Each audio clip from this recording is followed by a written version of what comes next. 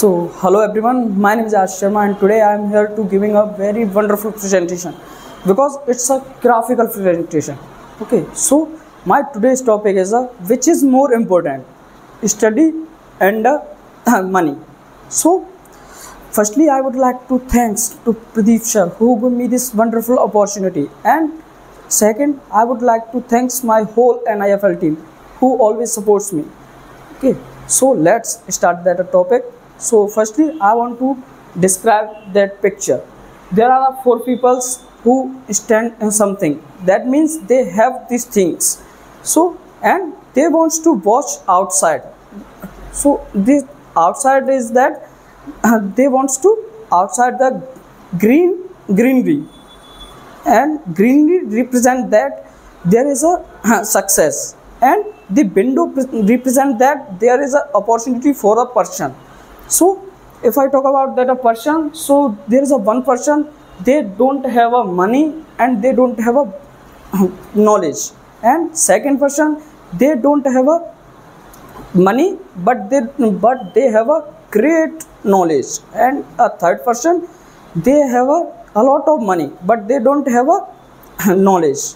And if I talk about that a fourth person, they have a both things, they have a money and they have also a knowledge. So if I talk about that a first person, they don't have a money and they don't have a knowledge, so in that case he is a worst in this life because he never succeed in his life.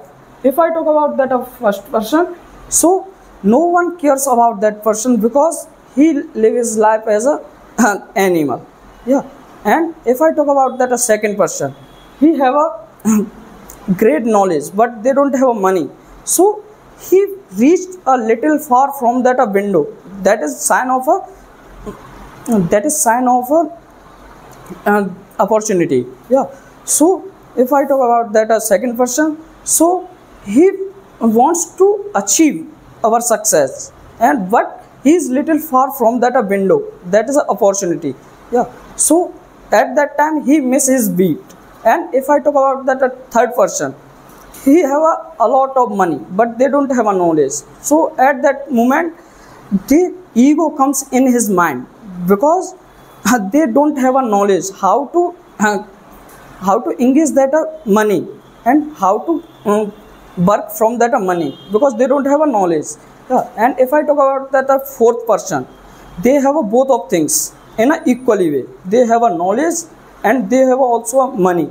So whenever someone wants to money from that person, so he gave, and if someone wants to knowledge from that person, so he gave that a knowledge from that person, not at a money, and he takes a great success in a easily way because he have a both of things and he can do equal, he can distribute that things in a equal way.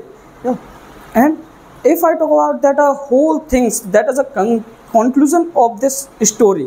So in this story I learned that, and everyone learned from that story, that is always be a humble and doing hard work, and always always doing money and with a knowledge. If you have both of things, that time you can achieve everything in your life. So thank you so much all.